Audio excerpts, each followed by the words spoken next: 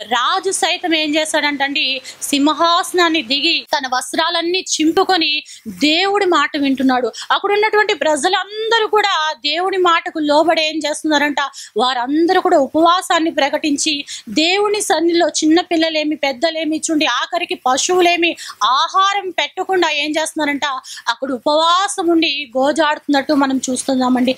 ఈ రోజు చూడండి, నినివే పట్టణపు ప్రజలు దేవుని మాటకు లోబడ్డారు కాబట్టి దేవుడు చూడండి వారి కన్నీరు చూశాడు, వారి ప్రార్థన చూశాడు, వారి యొక్క భక్తిని చూశాడు, వారి యొక్క చూడండి ఆ క్రియలన్నిటిని కూడా దేవుడు చూసి ఏం చేశారంట, నాశనం చేద్దాం, ఇక తుడిచివేద్దాం, ఈ ప్రజల్ని చూడండి ఏం చేద్దాం, తుడిచివేద్దాం అనుకున్న సమయంలో వారి కన్నీరు ఏమైందంటండి, దేవుడు చూసి ఆ యొక్క పట్టణానికి నాశనము దిగకుండా దేవుడు నాశనాన్ని ఏం చేశాడంటండి, మేలుగా చేశాడు. ఈ రోజు నువ్వు కన్నీరు కారుస్తున్నావేమో, ఈ రోజు నీ బాధపడుతున్నావేమో, ఈ రోజు నువ్వు దుఃఖపడుతున్నావేమో, ఈ రోజు నీకు అప్పులున్నాయేమో, ఈ రోజు నువ్వు శ్రమల్లో కృంగిపోతున్నావేమో, నీ శ్రమలు, నీ బాధలు, నీ కన్నీరు, నీ ఇరుకులు, నీ ఇబ్బందులు అన్నీ కూడా పోవాలంటే దేవుని సన్నిధిలో ఆయన మాట వింటే దేవుడు నీ జీవితంలో ఒక గొప్ప మేలు చేస్తాడండి.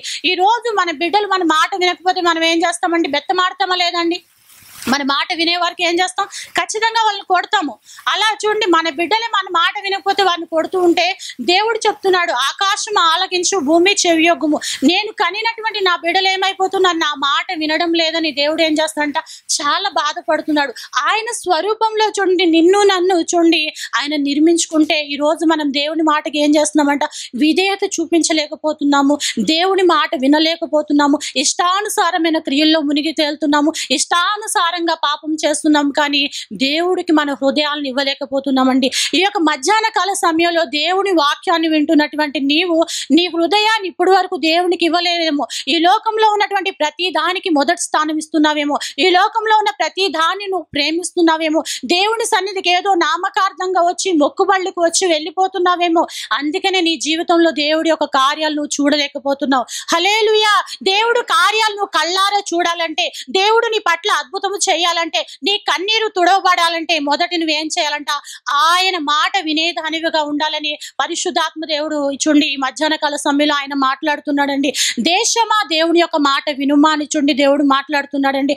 ఈ రోజు ఎంతో మంది ప్రజలు వ్యభిచారానికి, దొంగతనాలకి, పాపానికి, లోక సంబంధమైన క్రియలకి చూడండి దేవుడికి చోటు ఇవ్వకుండా లోకానికే చోటిస్తున్నారు, కానీ చూడండి దేవునికి మాత్రం చోటు ఇవ్వట్లేదండి.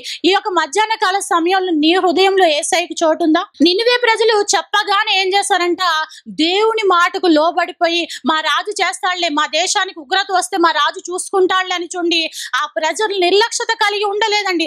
ఎప్పుడైతే అక్కడ యోనా ప్రవక్త వచ్చాడో, యోనా ప్రవక్త వచ్చి ఆ మాట చెప్పాడో, చెప్పగానే చూడండి ఏం చేశారంట, ఇంటిలో చూడండి పొయ్యిలు వెలిగించడం లేదంట, పసి బిడ్డలకు సైతం పాలు ఇవ్వకుండా నా బిడ్డల ఏడుపు, నా బిడ్డల ఆర్తధ్వని నా దేవుడికి వినబడాలి, ఈ దేశం మీద ఆయన కుమ్మరిస్తున్నటువంటి ఆ ఉగ్రత అంతా కూడా దేవుడు మేలుగా చెయ్యాలి అని చూడండి పసి బిడ్డల్ని సైతం పక్కన పెట్టేసి ప్రతి ఒక్కరు మోకాళ్ళ మీద రెండు చేతులు పైకెత్తి ఏడవడం మొదలు పెడుతున్నారండి. ఈ రోజు నీ బిడ్డల నిమిత్తం నువ్వు కన్నీరు కారుస్తున్నావా? ఈ రోజు నీ యొక్క కుటుంబం నిమిత్తం నువ్వు కన్నీరు కారుస్తున్నావా? నశించిపోతున్నటువంటి నీ భర్తల నిమిత్తం మీరు కన్నీరు కారుస్తున్నారా? ఎన్ని సమస్యలున్నా, ఎన్ని బాధలున్నా, ఎన్ని ఇరుకులున్నా మొదట మనం చేయాల్సింది ఏమిటంటే దేవుని సన్నిధిలో కన్నీరు కార్చాలండి. మన కన్నీరు దేవుడు చూసి ఏం చేస్తాడంట, ఖచ్చితంగా ఆయన చూడండి మనకి ఏ కార్యము కావాలో, దేని నిమిత్తం మనం మొరపెడుతున్నామో, దేని నిమిత్తం మనం అడుగుతున్నామో దానికి ఆయన మార్గము ద్వారము తెరుస్తాడంటండి. ఈ రోజు అటువంటి అనుభవం నువ్వు కలిగి ఉంటున్నావా? వారం వారం దేవుడి సన్నిధికి వస్తున్నారు, కానీ నీ యొక్క చూడండి హృదయంలో దేవుని మాటలు ఏం చేస్తున్నావు, నువ్వు భద్రం చేసుకోలేకపోతున్నావు. ఈ రోజు వెండి బంగారాలని మనం దేవుడి సన్నిధిలో ఏం చేస్తామంటే బీరువాల్లో చాలా భద్రంగా చేసుకుంటున్నాము, అది చాలా విలువైంది, దాన్ని అమ్మితే వేల వేల రూపాయలు వస్తాయి, దాంతో మనకి చాలా అవసరాలు ఉన్నాయని చూడండి బంగారానికి ఇచ్చేటువంటి ప్రార్థన చూడండి దేవుని వాక్యానికి మనం ఇవ్వలేకపోతున్నామండి. దేవుని వాక్యం వెండి బంగారాల కన్నా శ్రేష్టమైనది. హల్లెలూయా. ఈ యొక్క మధ్యాహ్న కాల సమయంలో ఆ వాక్యాన్ని నువ్వు ఏం చేయాలంటే భద్రముగా చూడండి నీ యొక్క హృదయంలో నువ్వు దాచుకునే దానివిగా ఉండాలి, వాక్యానుసారంగా చూడండి జీవించే వారిగా ఉండాలి, బిడ్డల్ని క్రమంలో పెట్టేవారిగా ఉండాలి, బిడ్డల నిమిత్తం కన్నీరు కార్చేవారిగా ఉండాలి, నీవు దేవుని మాటకి చూడండి విధేయత కలిగి ఉండేవారిగా ఉండాలి, నీ బిడ్డలను కూడా అదే క్రమంలో అదే మార్గంలో చూడండి నడిపించే వారిగా ఉండాలని పరిశుద్ధాత్మ దేవుడు మాట్లాడుతున్నాడండి. చాలా మంది సమస్యలు వస్తే, ఇరుకులు వస్తే, ఇబ్బందులు వస్తే, అప్పులుంటే ఎవరి దగ్గర ఏడుస్తారండి? దేవుడి మాట వినరు, సేవకులు చెప్పిన మాట అస్సలే వినరు.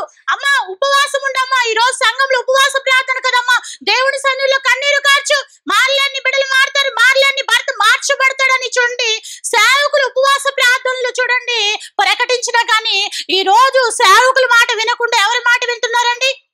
లోకం మాటలే వింటున్నారు. కానీ అటు పరిగెడుతున్నారు, ఇటు పరిగెడుతున్నారు, కానీ దేవుని సన్నిధిలో మాత్రం కనిపెట్టలేకపోతున్నారండి. ఒక 10 నిమిషాలు వాక్యం విందామంటే మనసంతా ఎక్కడికి వెళ్ళిపోతుందండి? సెల్ ఫోన్ మీదకి వెళ్ళిపోతుంది. ఎవరు ఏం మెసేజ్లు పంపిస్తున్నారు, ఇప్పుడు ఏం జరిగిపోతుందో, యూట్యూబ్ లో ఏం అప్లోడ్ చేస్తారో, ఏం జరుగుతుందో అని చూడండి, మన మనసంతా ఎక్కడికి వెళ్ళిపోతుంది?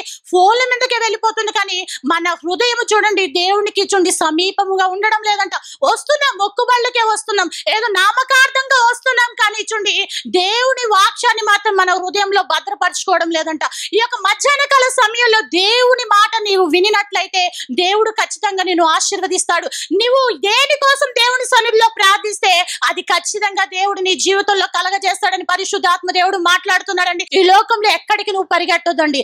దేవుని సన్నిధికి పరిగెత్తుకుంటూ వచ్చి దేవుని సన్నిధిలో ఉపవాసం ఉండి నీ బాధ ఎవరికి చెప్పాలండి? దేవునికి చెప్తే దేవుడు ఖచ్చితంగా నీ బిడ్డల్ని మారుస్తానని పరిశుద్ధాత్మ దేవుడు మాట్లాడుతున్నాడు. ఈ రోజు చూడండి కుక్క వాంతి కోసం తిరిగిన రీతిగా ఎంతో మంది ఏం చేస్తున్నారంట? పాపంలోనే మునిగి తేలుతున్నారంట, పాపంలోనే తిరిగే వారిగా ఉంటున్నారంట. ఈ యొక్క చూడండి మధ్యాహ్న కాల సమయంలో నీ బ్రతుకు ఎలా ఉంది? దేవుని సన్నిధికి వచ్చినప్పుడు సంఘంలో పౌరాల్లో ఉంటున్నారేమో, బయటికి వెళ్ళినప్పటికీ మరలా మీ క్రియలు మీరు విడిచిపెట్టుకోలేనటువంటి బ్రతుకులు మీలో ఉంటున్నాయేమో. దేవుని సన్నిధికి వచ్చి చూడండి భక్తి పరులుగా నటిస్తున్నారేమో, ఊసర వెళ్ళి వాళ్ళే చూడండి రంగులు మార్చే వారిగా ఉంటున్నారేమో, సీరియల్ విడిచిపెట్టలేకపోతున్నారేమో, సినిమాలు విడిచిపెట్టుకోలేకపోతున్నారేమో, చెడ్డ సావాసాలు విడిచిపెట్టుకోలేకపోతున్నారేమో, సెల్ ఫోన్లు విడిచిపెట్టుకోలేకపోతున్నారేమో. ఈ బ్రతుకు ఎలా ఉంది? నీ జీవితం ఎలా ఉంది? దేవుని మాట నువ్వు వింటున్నావా? ఆశీర్వాదాలు లేవు, దీవెనలు లేవు, నా జబ్బు తగ్గడం లేదు, నా రోగం తగ్గడం లేదు, నా భర్త మార్చబడడం లేదు, నా బిడ్డలు మార్చబడడం లేదంటే దానికి కారణం దేవుడు కాదండి. ఎవరండి? మనమే కార్యకులమైనాం.